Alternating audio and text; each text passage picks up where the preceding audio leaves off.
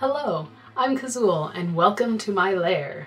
Now, you've just entered into my crucible. What is that, you ask? A crucible is a situation of severe trial, in which different elements interact, leading to the creation of something new. Now, that definition, in my opinion, is really accurate to what cosplayers do and the creative process. Like, every cosplayer takes materials from the hardware store and the fabric store and anywhere else and combines them into something new and awesome. So for me, I've always enjoyed trying new things, like things that I've never seen anybody do, things that I've never tried before. And so I'm just always curious. And I always like to push myself to the limits. In this video series, I intend to welcome you to my crucible and show you all my experiments and my thought processes as I'm trying to develop and learn something new. There will be successes, there will be failures, but in the end we will emerge with new knowledge, and even if that knowledge is just how not to create something, it is still valuable. This week I was curious about the eyes that I developed. If you haven't seen the tutorials, go ahead and click the screen and you'll find a link right to them. I wanted to know if I could push the depth and realism even further, and also see if I could make them glow. If you have seen my other cosplays, like my Troll Cat and my Arakoa, you know that I'm a fan of glowing eyes. But could I make an eye like Greymane's glow is the question. I decided the answer to that lies in clear resin. Now, I haven't personally worked with clear resin much before, so before I dove into just using it, I first went to YouTube and watched other creative people and their tips on how to use it. So I'm gonna start out with filling the front of the eye with a clear resin. The resin I'm using is Illuminlight's Amazing Clear Cast. It was probably the easiest one for me to get to, because I've seen this one all over in tons of Joann's and Michael's. It's easy to find. If not, you can do Amazon. It's easy, just 50-50 ratio. And I carefully read the instructions beforehand, and I suggest that you do too, and I've got to mix it really slow. I'll slow down and show you the actual speed at which I'm stirring. Yeah, it's really slow. So I'm going to speed it up like a ton so we don't have to watch that very much. But also, if you noticed on the back of the eye, I glued a little black tab so that I could hold on to it better. And of course I'm wearing proper safety equipment like the respirator and the gloves, and my window is open around it. And I can see there's a lot of little bubbles in it, but there's nothing I could do. So I'm trying to just slowly drip this on to make sure that it gets into all those little grooves the best I can. And I was dumb. I should have filled up the eye first with a little bit. I've seen other people do it using a little lighter to pop the bubbles. And I tried my straw technique. That was a bad idea. Don't do that. It fogged up everything, and I was really worried that the moisture would affect the cure. Luckily it didn't, but that was a dumb idea. Don't copy me. So just filling it up, making sure that it has enough volume in there, then I'll pick back up that eyeball and just kind of keep working the resin into it. Basically so that the bubbles are less likely to get trapped there.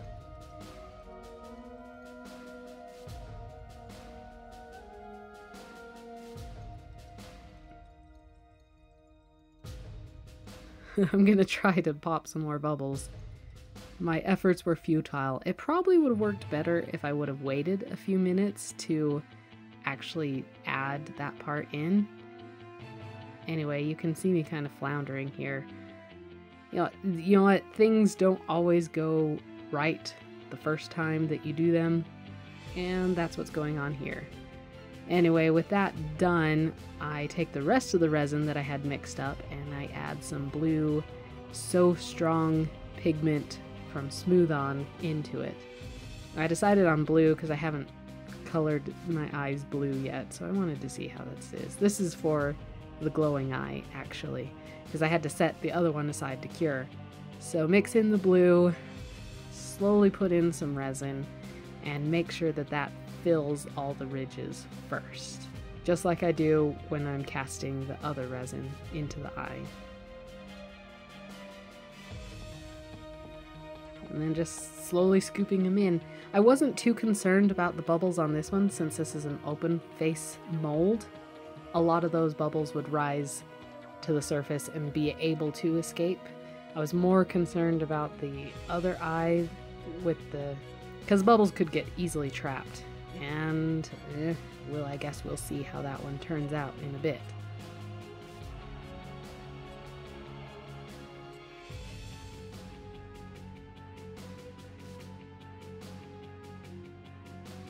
So now for the demolding, and oh no! Oh, this is gross. So what happened was the resin that was dripping out of it dripped out and around, and I thought that it was ruined, but I kept picking at it and that little piece of resin flew off, so I guess it wasn't a complete failure. But as you can see, there are still tons of little micro bubbles in there that makes it cloudy. So here's a side-by-side comparison of the resin-filled eye and my regular one, like exactly what's in gray main. And you can see the front of the eye, the resin, I don't know, makes this magnification of it, and so it looks like it's a lot bigger and takes up the front surface of the eye, and it looked really cool. I liked it. So the conclusion of this experiment, it has a ton of potential. I really like the effect that it did, but I think I will only do it again when I have a vacuum chamber so that I can degas my resin and make sure to get those bubbles out of there. Now here, there we go, pop that out. Pretty bubble free. I really wish that I had a vacuum degas chamber, because then I'd be able to put my resin in there beforehand and pull out all the air bubbles. That would have solved a lot of my problems through this process. But anyway, moving on to making the blue eye glow. So my thoughts behind this was that I still needed to black out the pupil, so I grabbed some craft foam and cut it to the shape of the pupil and glued it to the back. There's my little test LED. And I decided that I needed to paint the inside of the pupil area to help black that out as well. And this will need several layers. Just one layer won't do it. You'll be able to see the light through it. So off camera, I actually added a lot more layers to this, probably about 5 in total. But here you'll see me adding on the final layer, which I thought it was pretty good at this point with layer 5. Alright, with that out of the way, I also decided that I wanted to test out a wash on the eye. Since it was clear resin, it didn't really show the details much, so I did a quick wash on just one half of it because I wanted to test if it was necessary, if it looked good. So thin down some paint, put it all over, and then wipe off just the top ridges of it. Then this paint stays in the bottom ridges and kind of creates some contrast with the top.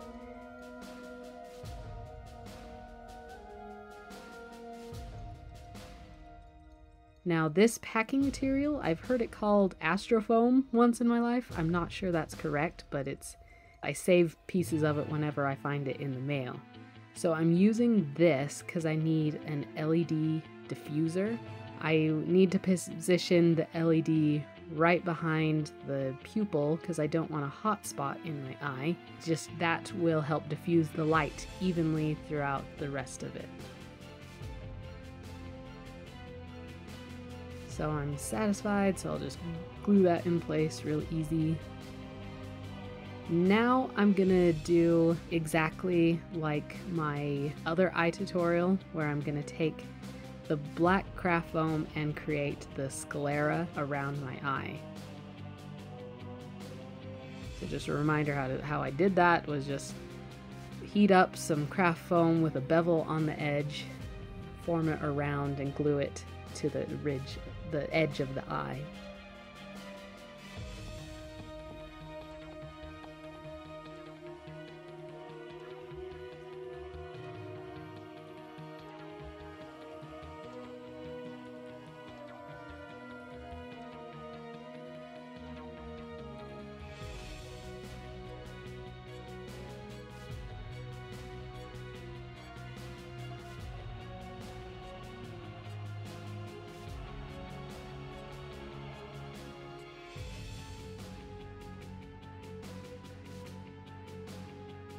So there you go. I think it's working pretty darn good at this point. What I need now is to black out the inside and put a backing to the LED. I don't want that. You don't want a bright LED shining you in the face inside a mask at all. So you gotta black it out. And I thought that maybe this foil would help reflect the light better going forward and make it even brighter. Now I just need to cut a little hole through there so I can feed the LED through. And a perfect fit. There you go. Nice even lighting. It's all blacked out from the inside. And here we'll go do a test in a dark room to see what it looks like. Looking cool.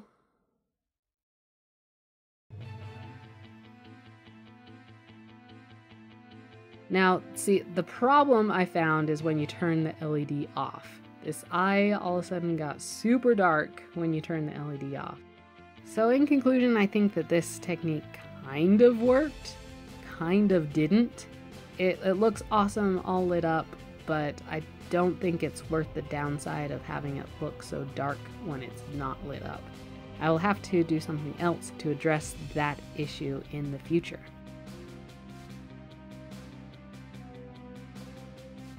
So I hope you enjoyed those two experiments. While the glowing eyes only half worked and the resin-filled eyes has potential for success when I get a vacuum degasser, I would still call this session a success because I tried. It was Thomas Edison that said, "I have not failed, I have found 10,000 ways that won't work." Now that I've tried, I won't have the nagging question of what if? And now that I know what doesn't work, I can more quickly get on to what does work. I really hope you enjoy seeing my experiments, and I hope that the next time you have a question, that the fear of failure will not keep you from trying. Remember, perfectionism can be crippling. If you want to support me in making more videos like these, then please subscribe. And also, I've put Amazon affiliate links in the description below. If you click the links and then shop on Amazon like normal, I'll be able to get a little money and that'll go right back into supporting making more videos like these. So again, thank you so much for watching. This is Cazul reminding you to embrace your inner beast.